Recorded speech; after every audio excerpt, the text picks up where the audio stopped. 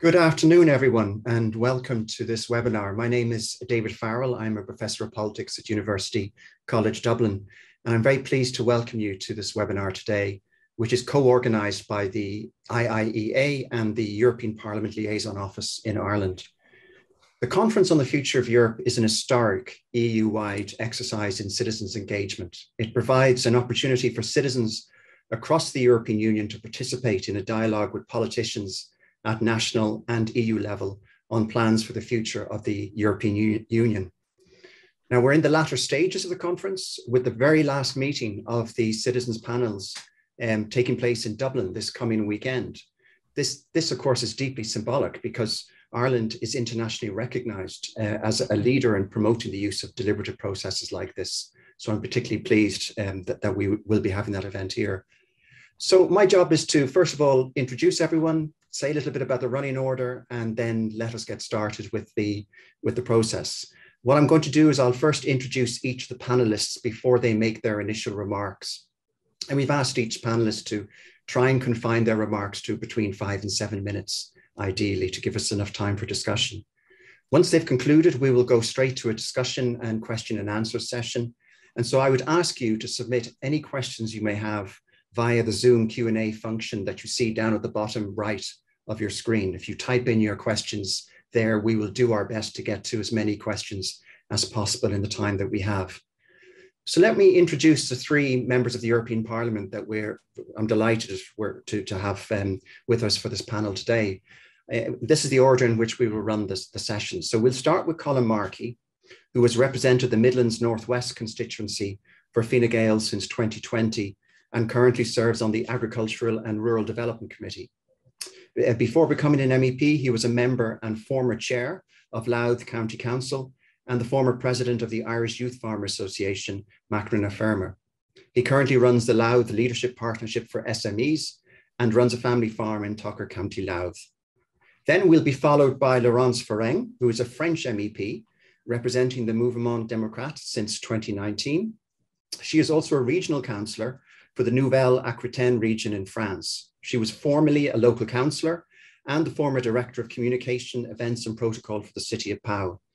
She is the Renew Europe's group's coordinator for the Culture and Education Committee of the European Parliament and a member of the European Parliament's delegation to the Conference on the Future of Europe, as well as the founder of the Bonjour l'Europe initiative, facilitating youth placements in cities and universities across Europe.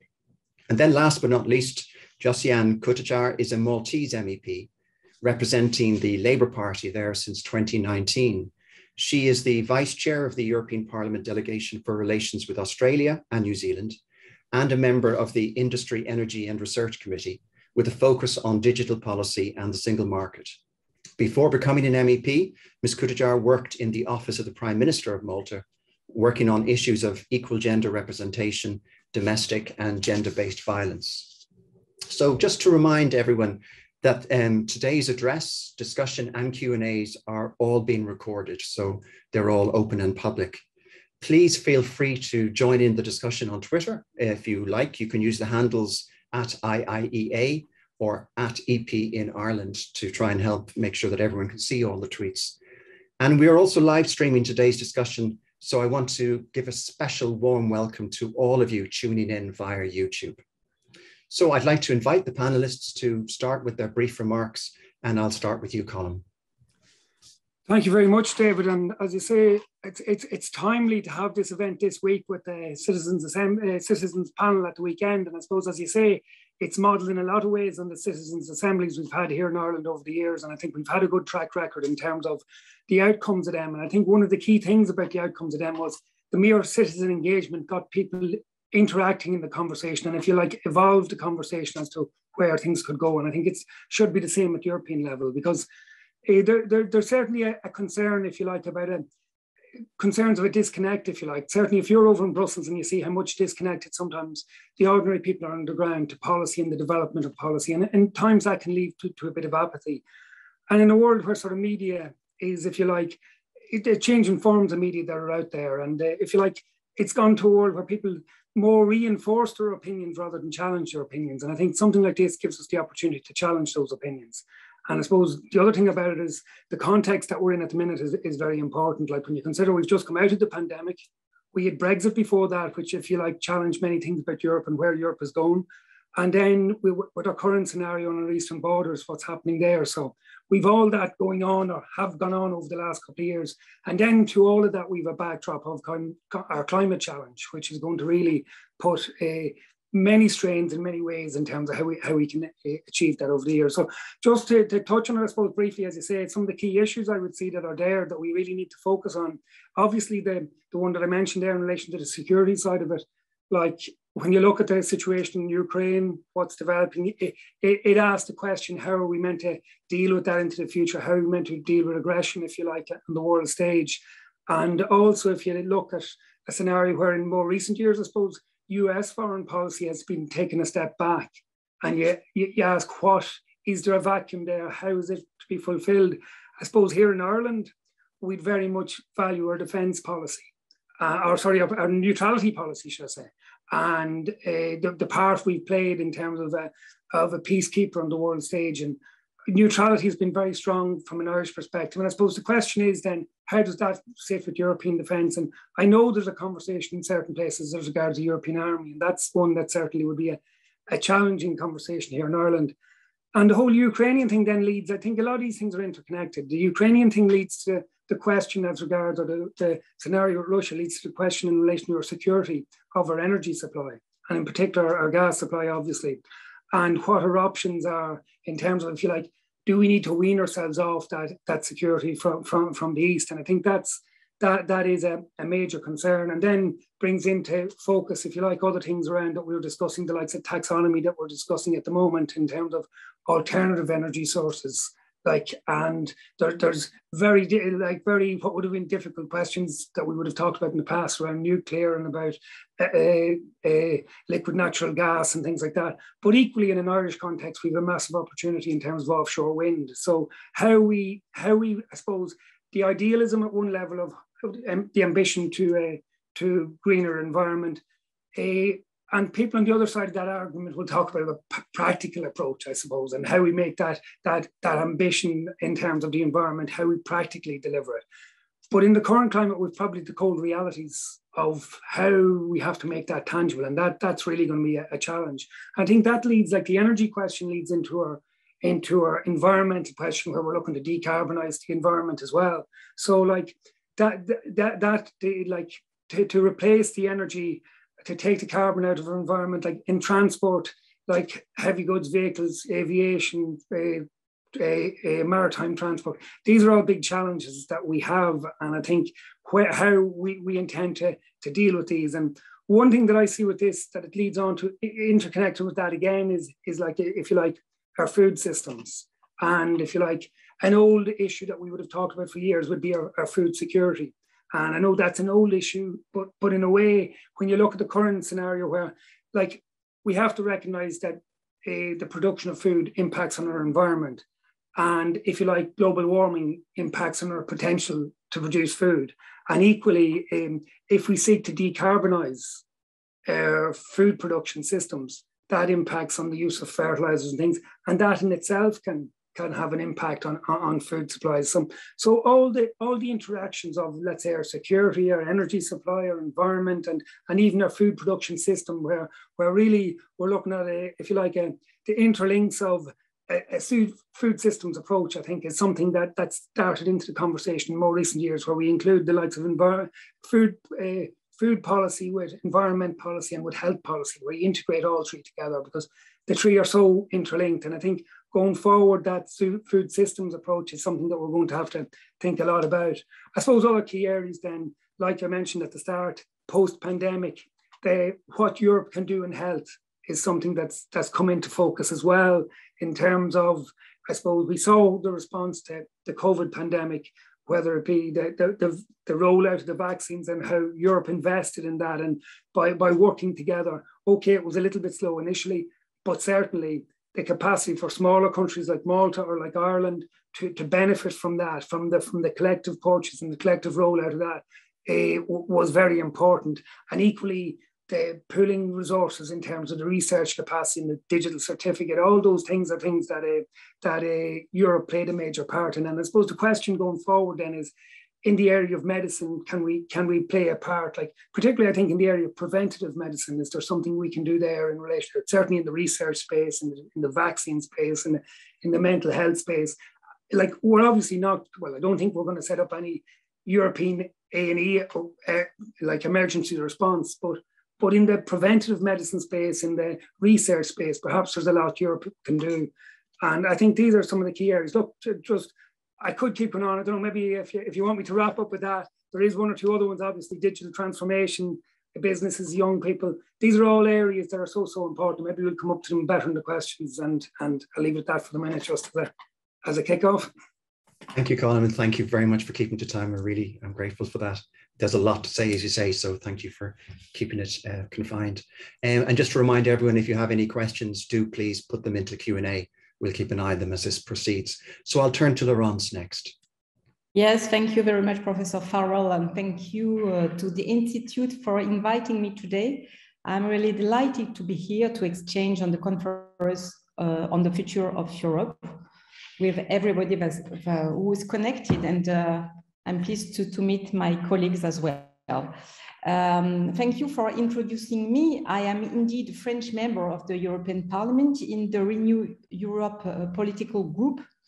First, I would like to say a few words on me.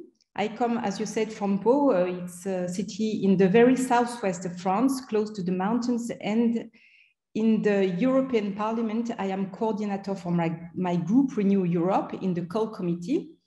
To give you an example of what my work there looks like, in 2020, I negotiated the new Erasmus Plus program for the period of 2021-2027. And you know that these programs are for 7 years.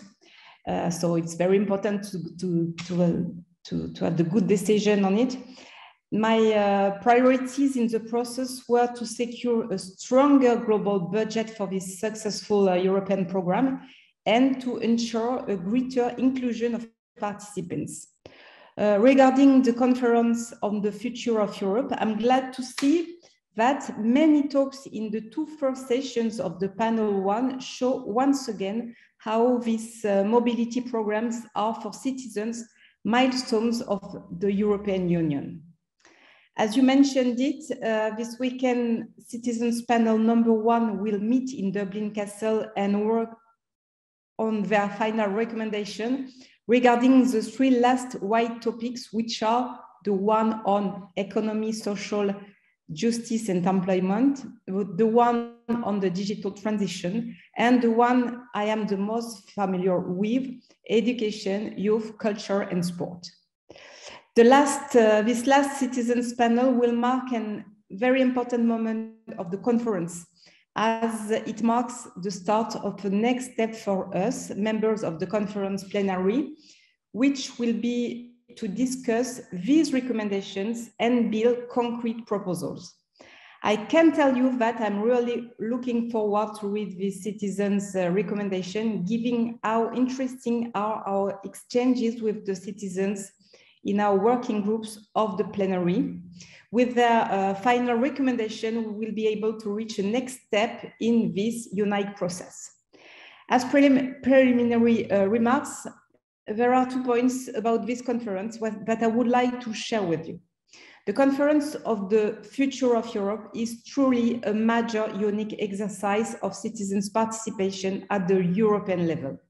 As a member of the European Parliament, part of this Renew Europe family, I was proud to see that my political group has done so much for this large-scale participation exercise to exist.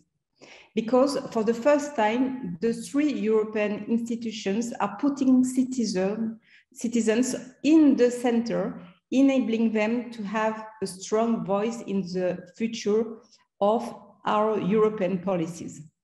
With the launch of the platform, of the digital platform, every citizen could contribute, share an idea, build an event, and connect with other European citizens, no matter where they live in Europe. To me, it's a crucial point.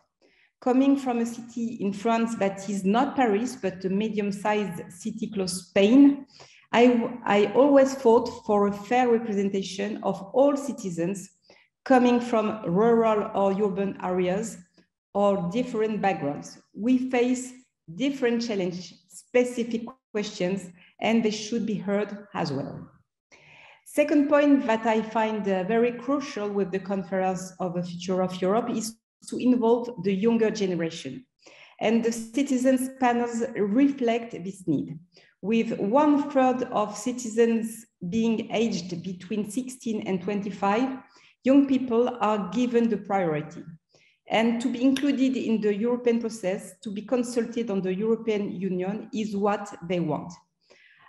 According to the Youth Survey 2021, around 3 out of 5 respondents, it's 62%, are generally in favor of the European Union, and the 2019 European election saw a significant mobilization at the ballot box for the younger generation, with a jump of 14 points among the under 55 years old.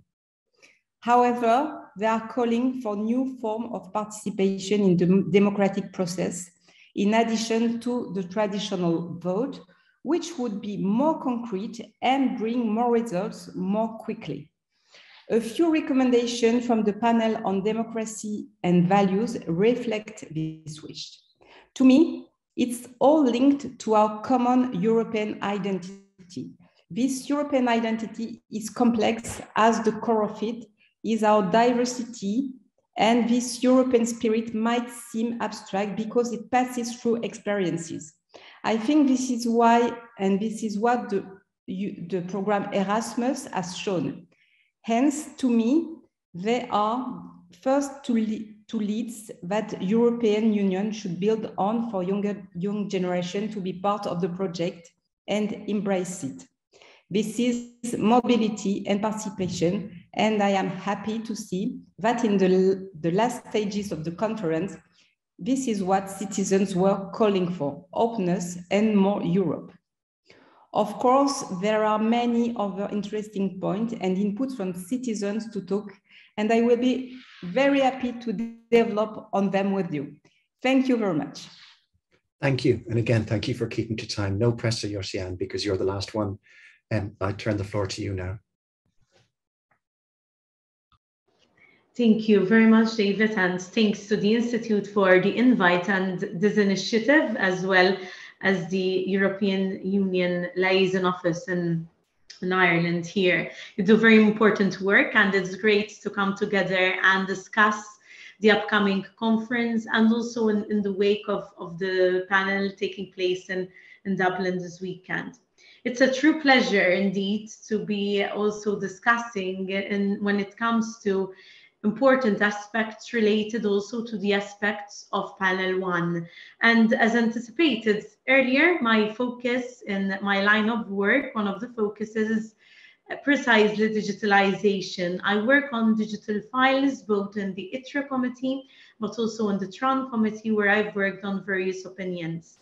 And I take you also through some points I've put forward also for this debate. First of all, the recommendations from the panel will in fact be very much important, because they'll be feeding into the work of the Digital Transformation Working Group, which I do form part in this process of the conference plenary. And then we could also formulate some concrete proposals which take into account these suggestions to be approved then in the final plenary. The European Union, as we know, is striving to be the world leader when it comes to digitalization, also through its regulation. And the work we're conducting in the institutions could really have an effect on the remaining part of the world. We know that Europe is trying to ensure that fundamental values and rights of our union are respected in the digital domain, and I really hope that we will lead by example here. From human rights to freedom of expression and the right to privacy to principles paramount for our single market, These are all very much important that we preserve and work more upon.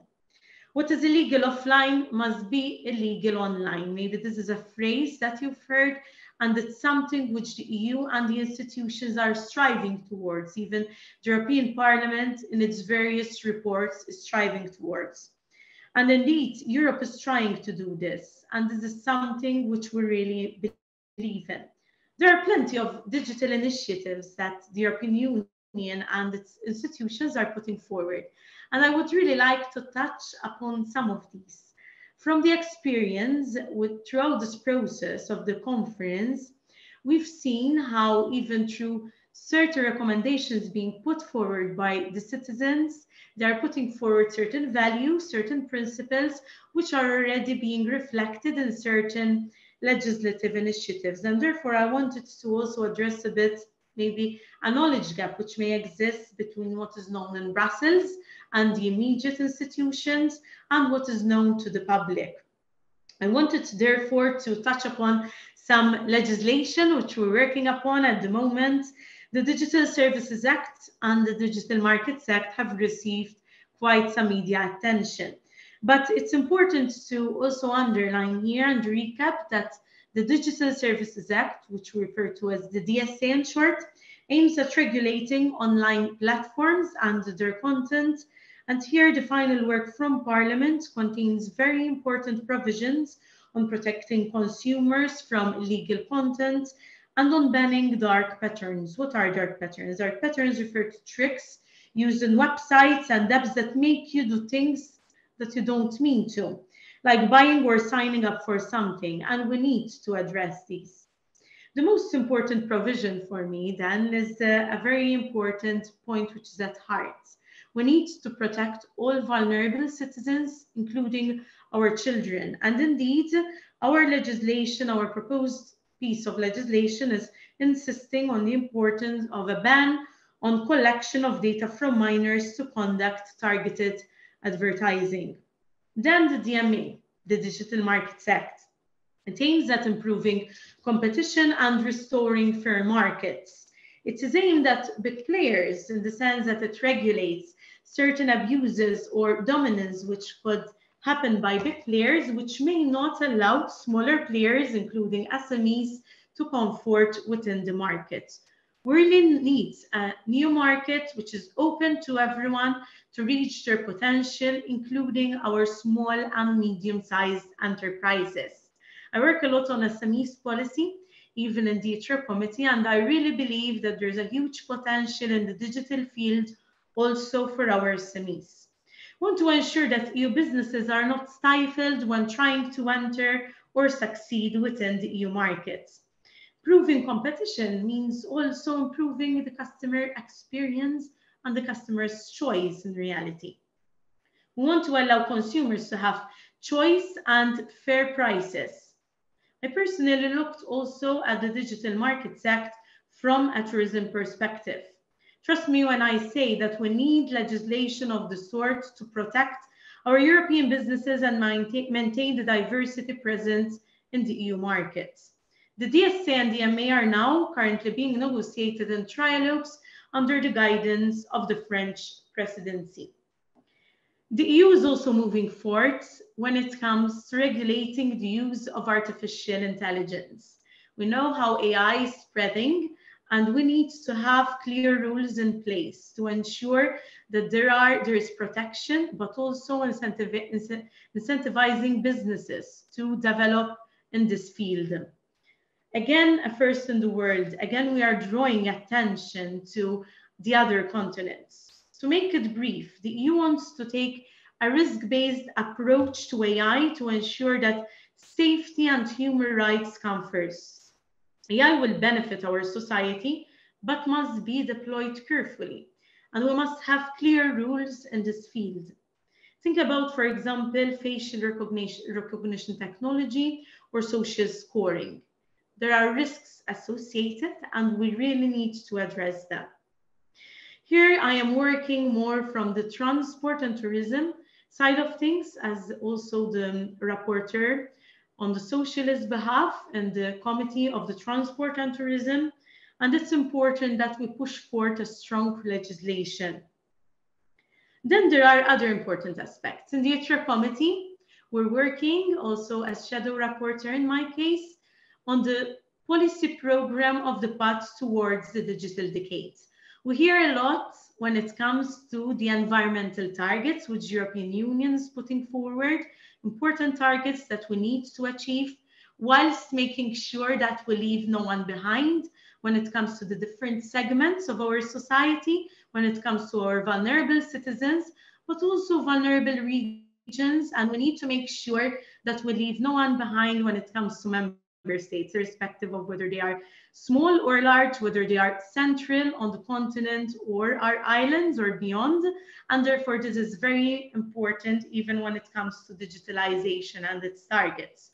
We need to work with member states and the stakeholders and have an ambitious program. We are putting targets for 2030, similar to the targets in the sense that we have targets of the Green Deal for the environmental aspect, but also we're putting forward targets for the digital aspect. And in this regard, I look forward to working with the stakeholders to put forward ambitious targets, not to leave our businesses behind, our SMEs, but also our citizens. We need to look at basic skills which are essential as the world has shifted more online, as the services have shifted even more online during the pandemic, including basic services, and make sure even when it comes to public sector services that will have the digitalization in place. The recently published proposal for an interinstitutional European Declaration on Digital Rights and Principles is also an important initiative to mention. With some colleagues who are calling to strengthen the text to avoid a missed opportunity. We need a stronger call. We need a charter of digital rights within the EU, and we need to look even, I stress, even beyond. There are some digital rights which we should consider as human rights, including when it comes to the access of the internet as a human right. We know that the internet is no longer a necessity, but it is a must. And therefore, it's no longer a luxury, but it is a necessity and is a must. And therefore, we need enablers first and foremost. We need enablers of connectivity, of skills, and of recognizing stronger rights and giving them a stronger status to make sure that we get there. The pandemic has taught us how important internet accessibility is, as I said. And indeed, this is a long process when I speak of human rights, of recognizing certain digital rights as a human right, but we need to start working towards this process. I hope that from what I have explained today, it may be clear a bit to the citizens what the EU is doing from a digital perspective. What is key to underline is also that from the proposals which have been put forward in the preliminary outcome from panel 1, citizens have been putting forward requests on issues that the EU is, in some respect, already taking action on. Just as an example, an orientation is on a new legislation for online advertising, and the DSA, which we've been working upon, is already presenting some text calling for the ban on targeted advertising, for example. I won't comment much at the stage when it comes to the plenary outcome from panel 1, but I wanted to quickly pick up on some important points which were put forward. I really like the concept of democratization of digitalization. And to do this, digitalization must be really accessible to everyone. It calls for school curricula to teach digital skills from an early age, or the call to fight harmful content and speech online. All very important principles which we must take on board and continue fighting upon and working upon in the European Union. The point I am making is that the recommendations from panel 1 are also promising with their suggestions, and I really cannot wait to read the final ones. I look forward also to analyzing them within the Digital Transformation Working Group at the conference plenary, and I look forward to the Q&A which ensues. Thank you very much, and thanks to all who joined us. Thank you, Josiane, and thank you to all three contributors for some fascinating contributions. I was scribbling notes while I was listening to you, and we have Colm talking about security in a number of different dimensions, not just militarily, but also in terms of foreign policy, energy, environment, food security. Security was a very strong theme that I got from you. Laurence started from the Erasmus, that wonderful Erasmus scheme, and the whole theme of mobility, and particularly its impact on our younger citizens. And that then went to a really nice discussion, I thought, about what we can do to help our younger generation, and not least the demands of our younger generation for new forms of participation. And then, Josiane, you were talking about your particular prominent theme of digitalization and how that affects questions to do with human rights and freedom of expression more generally. You discussed the Digital Services Act, you discussed the possibility of a Charter of Digital Rights, and the theme of artificial intelligence. So we've got a really rich feast of different themes that each of you have brought to the feast. And so I guess I could just start, and actually let me just interrupt myself before I start with my question, just to remind everyone that if you have any questions, please put them into the Q&A now. We already have one, but I would like a few more. And if possible, tell us your affiliation and your name as well, so we know who we're talking to. But my question, I want to go first of all to all three panelists with the same question based on this rich feast that you've introduced to us. What are your expectations for this weekend? What are your expectations for the Conference on the Future of Europe generally? Is it going to make a difference? And let me be a little bit more precise. Do you envisage treaty reforms? And if there are not treaty reforms, has this been a waste of time? So I'm trying to be a wee bit provocative just to get the discussion going, but let me go in the same order as we started with. Colm. You're mute.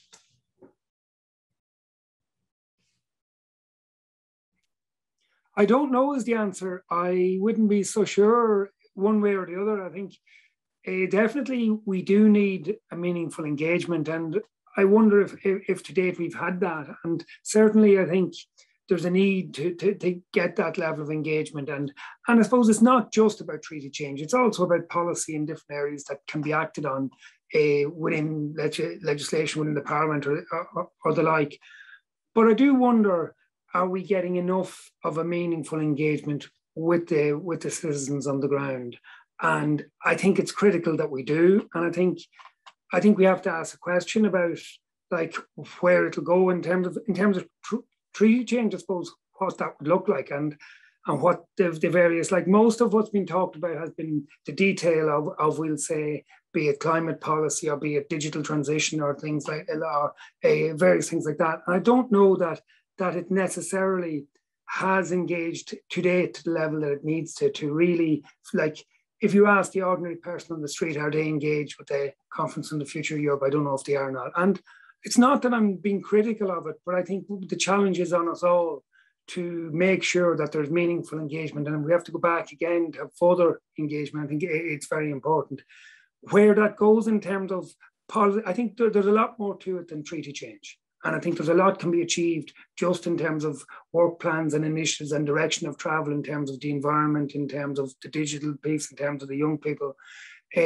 So, as I say, it's multifaceted, but my underlying concern is, are we talking to ourselves or are we talking to the public? And I have a concern that we're ultimately not talking to the public enough in this. Okay, slightly pessimistic then. Laurence. Thank you very much. Of course, as a pure European group, we have big hope with the conference.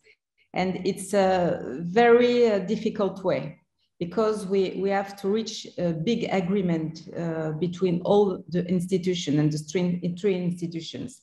So what's happening at the citizen level is one thing. It's very important because, as I said, it's the first time that so huge consultation is happening. So it's very important that every citizen, after the Brexit, after this wave of populism, has the occasion to have a reflection altogether about what Europe can really deliver. So I think this point is very, is the plus, is very important. And we will see what will happen this weekend, but we have already the conclusion of the first panel. And as you mentioned, there are a big challenge with the treaties, because we had this panel about democracy. Of course, the unanimity rule is a big challenge. So all of us and in the parliament, and I see my colleague were not in line on this topic, but I am profoundly in favor, because we can go further without this, without reopening the treaty when it comes to rule of law, of budget and so on. And we see we are in a very crucial moment with all the risks that are on Europe, security, after the crisis and so on. So I'm having big hope. I'm not sure really of what is going to happen, because I think the parliament will in majority be in favor of going further. But what can we wait of the council? I'm not sure. I know there are very big issues at the time we are talking about the question of finance, of rule of law, of course. So I'm not sure of what is going to happen, but we have made a big progress with this process of the conference, because now we need to deliver for citizens, and what they will say, we have to hear it, and I think we can stop in May. We can stop in May. We have to do it again, and to have this consultation in the future. Sorry for my poor English, but I hope it's understandable for you. So I think we haven't won yet. Sure, it's difficult. I think there are the discussions are very interesting, because when we see elections after election in all the countries, we see the rise of the populists. But when you hear from the citizens, it's really different. They want more Europe. They want us to be more harmonized. So it's, you know, it shows that we have to reflect together and to have more intelligence maybe in the democracy. So that's my point of view. I think, as I said, it's a progress, it's a big hope, and then we'll see. Thank you. Thank you, Laurence. We shall certainly see. Josiane. For sure, I do look forward to the recommendations which will ensue from the citizens panels. As to the way forward, we still have to wait a bit, but yes, there's the question of the treaty change, and we do have specific rules when it comes to treaty change in the treaties. However, there could be other initiatives, as my colleagues here have stipulated, that we could take. There could be funding programs which will come in line also with the citizens' priorities. There could also be legislative change through the ordinary legislative procedure, for example. But beyond that, is this exercise an important one? Is it a valid one? Let me start by stating that I really wish that it could be given more media attention, because I really feel that there's not enough media attention to this. Secondly, for me, it would really be effective if we really manage to reach more of our citizens. And when I speak of reaching the citizens, it's not only those who are online, but also those who do not have the skills or who do not have the digital equipment to connect. It is reaching those who are Eurosceptics and not only those who are in favor of the EU. Because in reality, we need to listen to everyone and we need to engage with everyone. And this is a really important point for me. And in my also discussions I have with my citizens, I try to discuss a bit this process that we are undergoing together.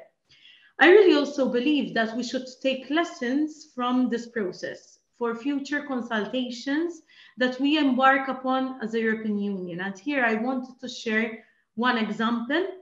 The Socialists and Democrats did a conference in Malta some months ago. And within this conference, we also discussed certain important issues and certain important suggestions, inviting various youth coming from different backgrounds.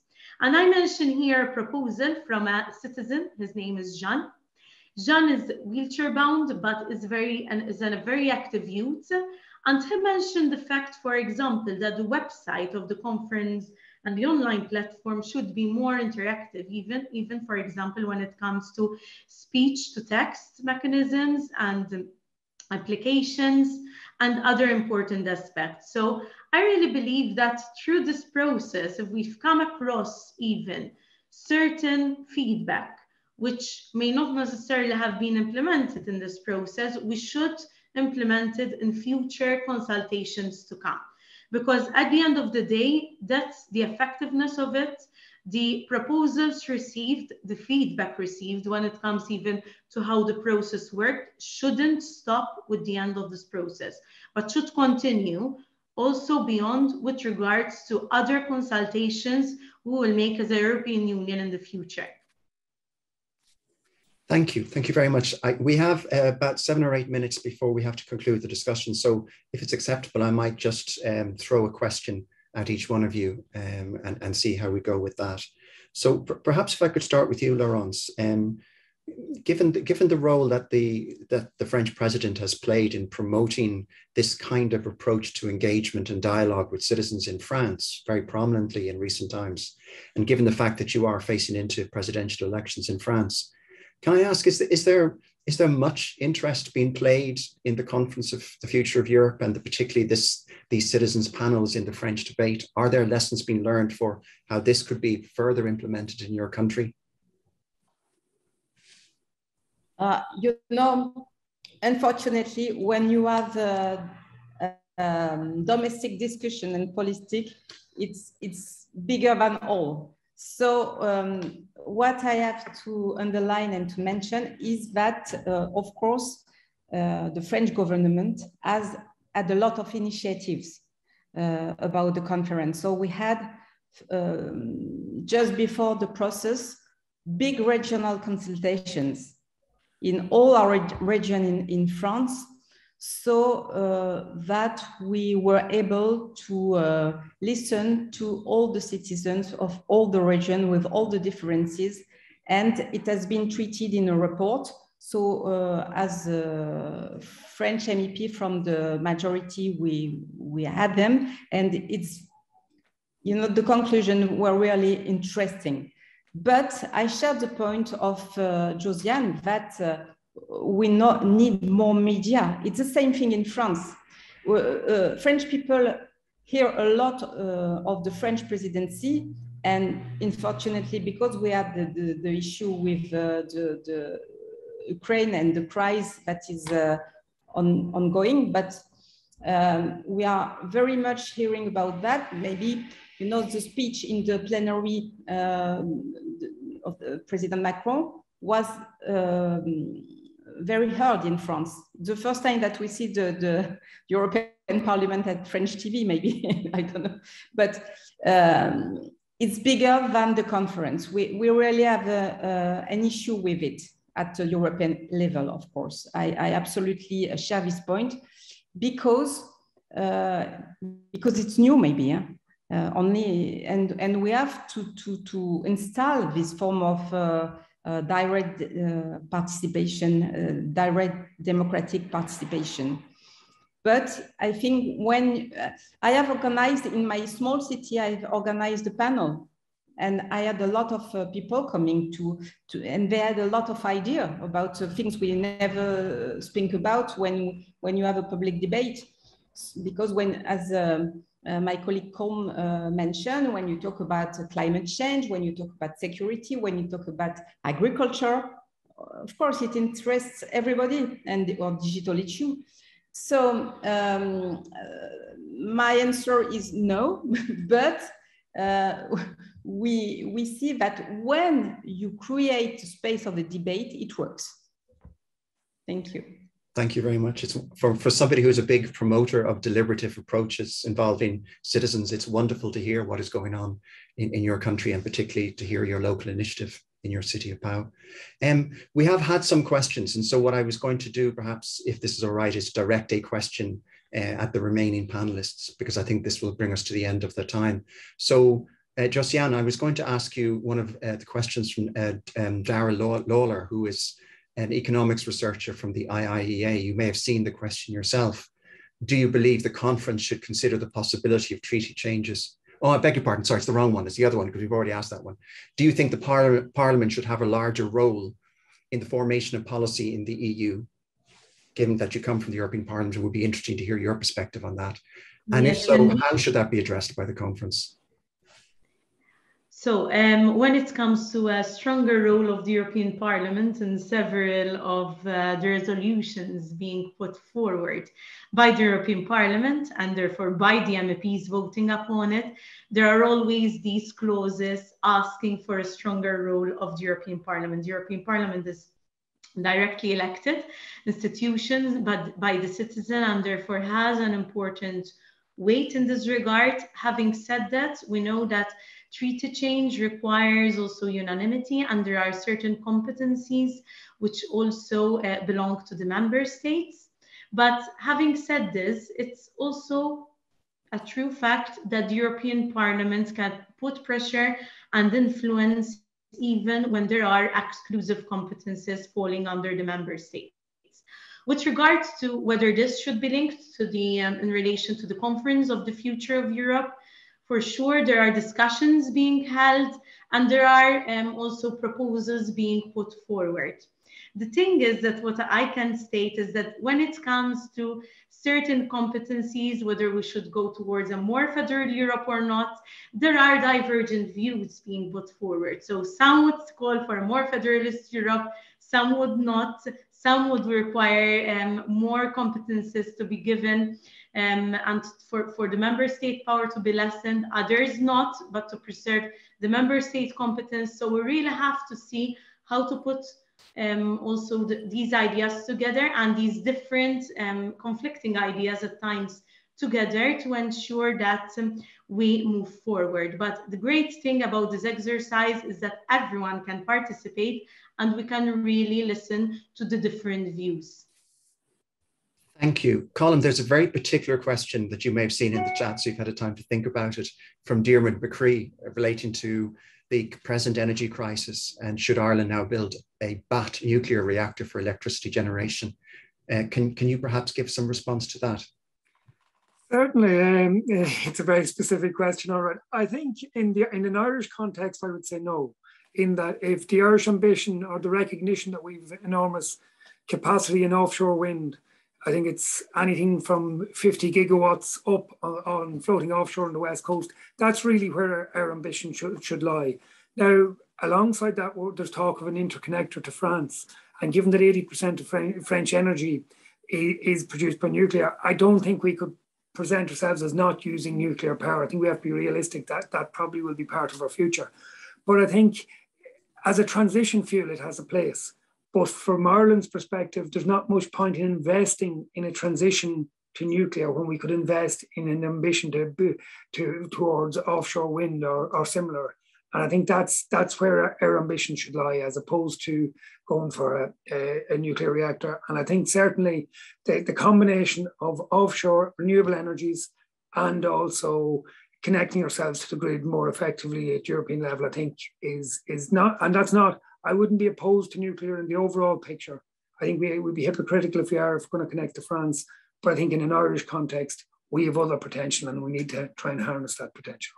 Thank you. Now, we have 2 minutes because then I have to run to give a lecture in another part of this building. So forgive me for being rushed, but I do want to ask this last question of each of you. And if possible, if you could give a brief response.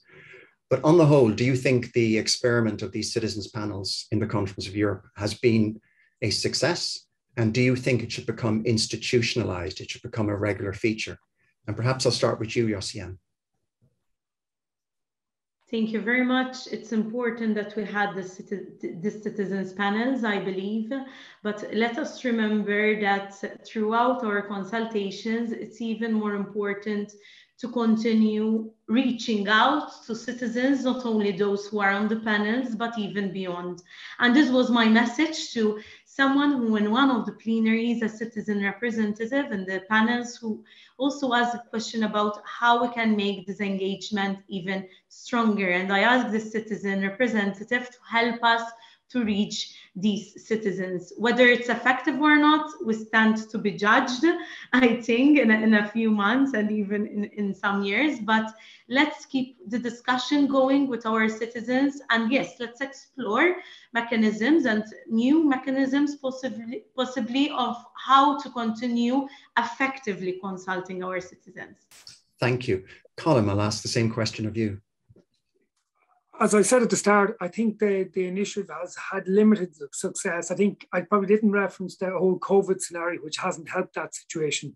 But should we continue it? I think absolutely we should continue it. I think it's I would feel the nature of Europe, and like if you look, in many ways, we look to devolve power to local government as much as possible. And like this whole idea of a federal Europe, and that in many ways is centralizing power. So I think definitely power that can bring, when you can bring communication back down to people, it's very important. I think an initiative like this, it'll be over before people will have bought into it. So I think that the idea of having it on a continuous basis, the idea of doing it digitally at one level is very important, but the point was already made that I think we need to make sure that everybody's included. So I would be for this. Sometimes when something like this is over, people will think, oh, I should have got involved. And I think if it comes again and there's another opportunity, the more we do it, the more people will engage with it. And I think that's the idea here, that this is only a first attempt at it. It's been in a COVID pandemic. We absolutely need to continue to do this because of the nature of Europe and because of the nature of discourse at this stage having become somewhat disconnected, or certainly people's opinions aren't challenged enough. And maybe in this format, we can challenge opinions more. Thank you. And I give the last word to Laurence. Thank you. I think we'll see in a few weeks if it's a success or not. But nowadays, we can say that it's a success in terms of events and of participation, because it's an innovative exercise. So it's very interesting because we have this online platform. We have a lot of participation, even though we need more women, for example, because we have a very low rate of women participating, but it's a beginning. We have as well this new format of discussion with citizens, but as well with the three institutions, with the members of the national parliaments, and with the Comité des Régions, Committee of Region. It's new to have an exchange at this level, and exchanges and talking with the regional elected people is really interesting for Europe. So it's new, and I think it has to go further. So I answered to your second part, the second part of the question. Has it to be repeated and institutionalized? I think so, of course, because we need to give this discussion a follow-up. We can't stop now. There are too many things that are changing in many ways. So we'll see what will be the results in a few weeks. And then I think we have to go further, of course. Thank you. Thank you. And I just want to, on behalf of everyone who is in this webinar, thank our three excellent panelists, fascinating presentations and discussion, and Colm Markey, Laurence Feirme, and Josiane Cottijar. Thank you for your time. Thank you everyone for your questions. And let's hope that this panel this weekend proves to be the success we all want it to be. Thank you.